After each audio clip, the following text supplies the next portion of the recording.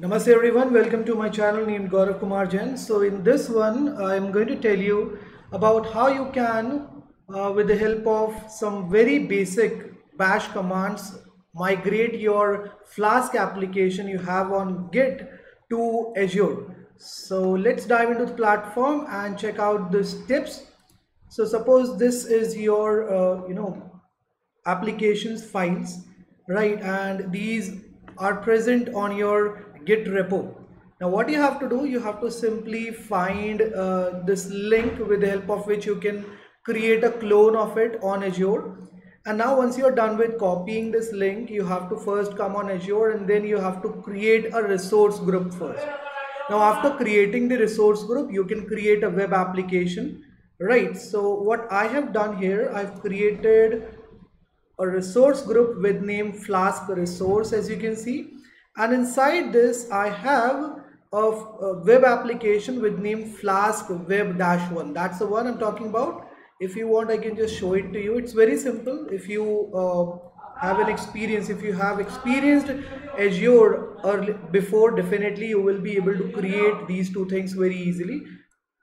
So this is the one which I created after creating my resource group, and it is inside this Flask resource, right?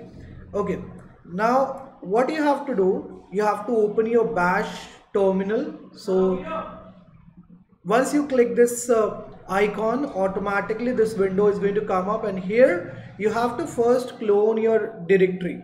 So simply you can use this command git clone, and after that you need to put the URL you copied from here. You're going to copy from here, fine, and then you can execute the enter button. Once you're through with it, it will open for you this repo on your bash. Now you have to cd into this folder inside which all the application files are present.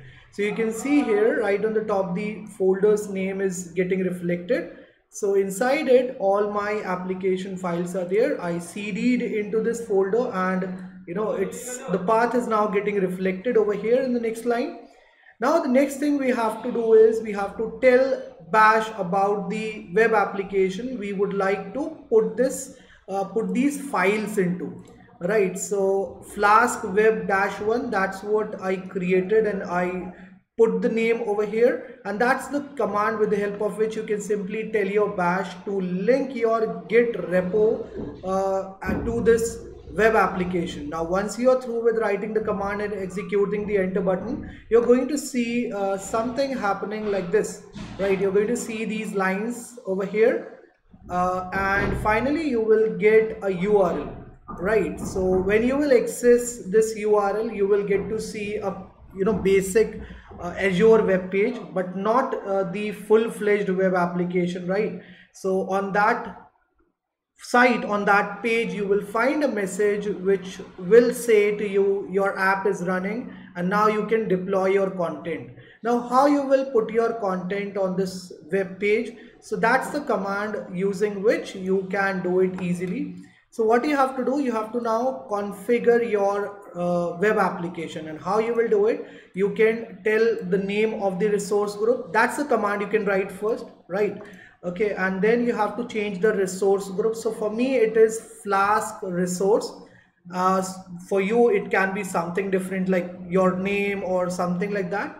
Okay, and then for me the web application's name is Flask web-1.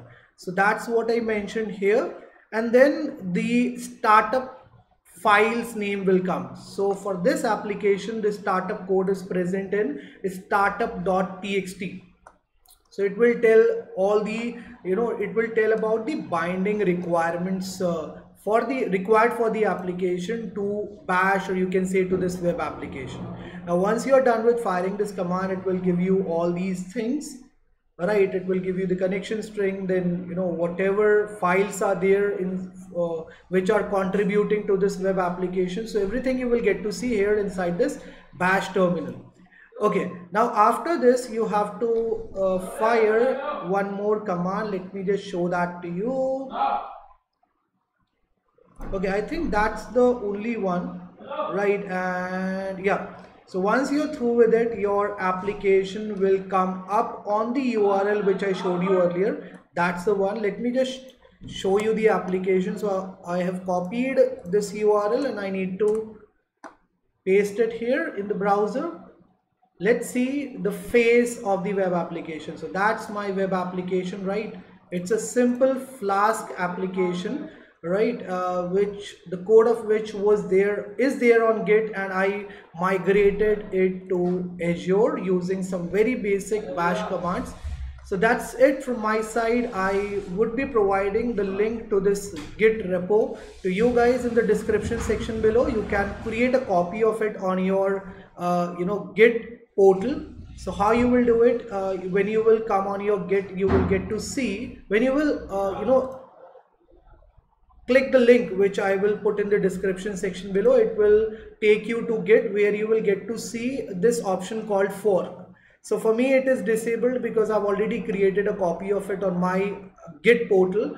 But for you, definitely you will get to see this fork option. You just have to click it and it will, the whole thing, the whole application will come on your Git portal.